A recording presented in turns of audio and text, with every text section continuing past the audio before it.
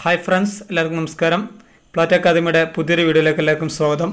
നമ്മൾ ചർച്ച ചെയ്യാൻ പോകുന്നത് മലയാളത്തിൻ്റെ ഭാഗത്ത് വരുന്ന ശൈലികളും അർത്ഥങ്ങളും എന്ന് പറയുന്ന ഭാഗമാണ്.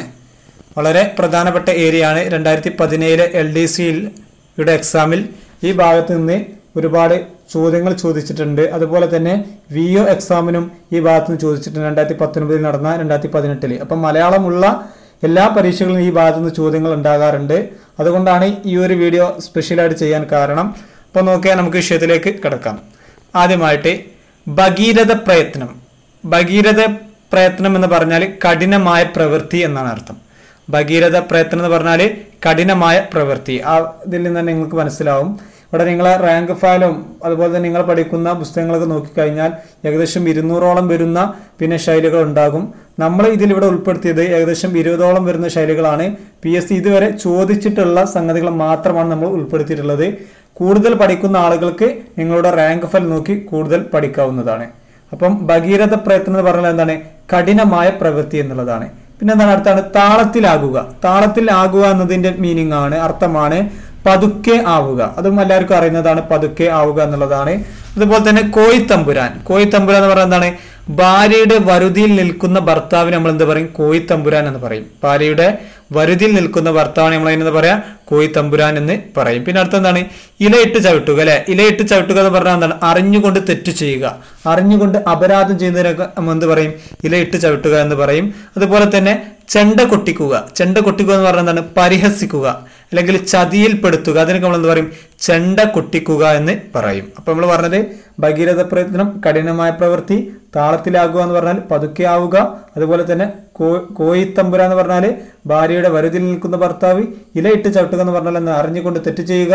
അതുപോലെ തന്നെ ചെണ്ട കൊട്ടിക്കുക എന്ന് പറഞ്ഞാൽ എന്താണ്? പരിഹസിക്കുക, ചതിയിൽപ്പെടുത്തുക എന്നുള്ള അർത്ഥമാണ്. പിന്നെ എന്താണ്? ശ്ലോകത്തിൽ കഴിക്കുക. ശ്ലോകത്തിൽ കഴിക്കുക എന്ന് പറഞ്ഞാൽ എന്താണ്? ചുരുക്കുക എന്നുള്ള അർത്ഥമാണ്. ശ്ലോകത്തിൽ കഴിക്കുക എന്ന് പറഞ്ഞാൽ എന്താണ്? ചുരുക്കുക എന്നുള്ള മീനിങ് ആണ്. അതുപോലെ തന്നെ ദീപാവലി കുളിക്കുക. ദീപാവലി കുളിക്കുക എന്ന് പറഞ്ഞാൽ എന്താണ്?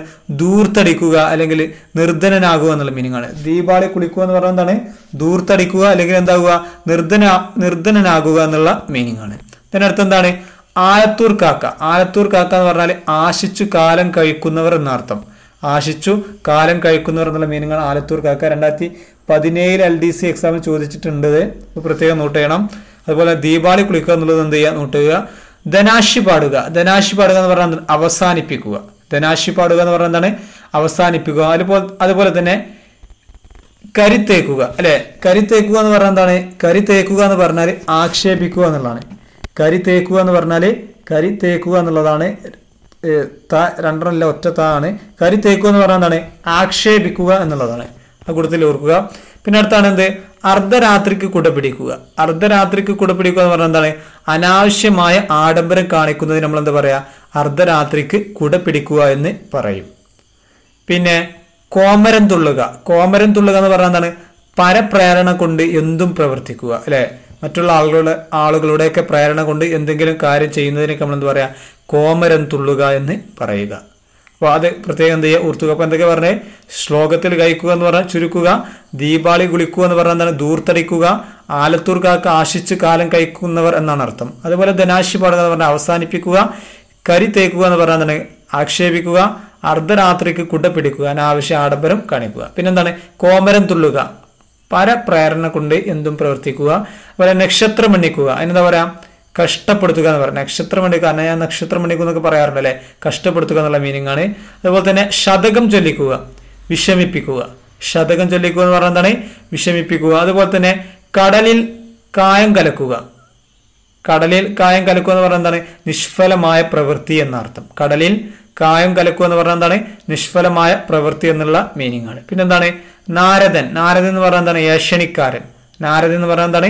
ഏഷണിക്കാരനാണ് നാരദൻ എന്ന് പറഞ്ഞാൽ. അതുപോലെ തന്നെ പിന്നെന്താ പറഞ്ഞത്? കുതിരന്മേൽ വളം വെക്കുക. അല്ലെ, കുതിരന്മേൽ വളം വെക്കുക എന്ന് പറഞ്ഞാൽ എന്താണ്? കാലം തെറ്റി പ്രവർത്തിക്കുക. കാലം തെറ്റി പ്രവർത്തിക്കുന്നതിന് നമ്മൾ എന്താ പറയാ? കുതിരന്മേൽ വളം വെക്കുക എന്ന് പറയും. പിന്നെന്താണ്? കടലിൽ കൈ കഴുകുക. കടലിൽ കൈ കഴുകുക എന്ന് പറഞ്ഞാൽ എന്താണ്? ദൂർത്തടിച്ച് ചെലവ് ചെയ്യുക. അതാണ് കടലിൽ കൈ കഴുകുക എന്ന് പറഞ്ഞാൽ എന്താണ്? ദൂർത്തടിച്ച് ചെലവ് ചെയ്യുക. അപ്പൊ ഇതാണ് പ്രധാനപ്പെട്ട എന്തെന്ന് പറഞ്ഞത്? മലയാള ശൈലികളും അർത്ഥങ്ങളും. അപ്പൊ ഇതിൽ നാം ഇവിടെ ഉൾപ്പെടുത്തിയത് PSC ഇതുവരെ ചോദിച്ചിട്ടുള്ള ഫാക്ട്സുകൾ മാത്രമാണ് ഉൾപ്പെടുത്തിയത്. അപ്പോൾ നിങ്ങൾക്ക് അഡീഷണൽ നിങ്ങളുടെ റാങ്ക് ഫയൽ നോക്കി കൂടുതൽ പഠിക്കാം. അപ്പോൾ എന്ത് ചെയ്യുക, കൂടുതൽ നിങ്ങൾ എന്ത് ചെയ്യുക, അതിൽ നോക്കി പഠിക്കുക. ഇത് വളരെ ഇമ്പോർട്ടൻ്റ് ആണ്. ഈ ഭാഗം എന്തായാലും നിർബന്ധമായിട്ട് എല്ലാവരും പഠിച്ചിരിക്കണം. ഓക്കെ, വീഡിയോ നിങ്ങൾക്ക് ഇഷ്ടപ്പെട്ടെങ്കിൽ തീർച്ചയായിട്ടും ലൈക്ക് ചെയ്യുക, അതുപോലെ തന്നെ ഷെയർ ചെയ്യുക. നിങ്ങളുടെ ഫ്രണ്ട്സിനൊക്കെ എന്ത് ചെയ്യുക, ഷെയർ ചെയ്ത് കൊടുക്കുകയും ചെയ്യുക. Okay, thank you.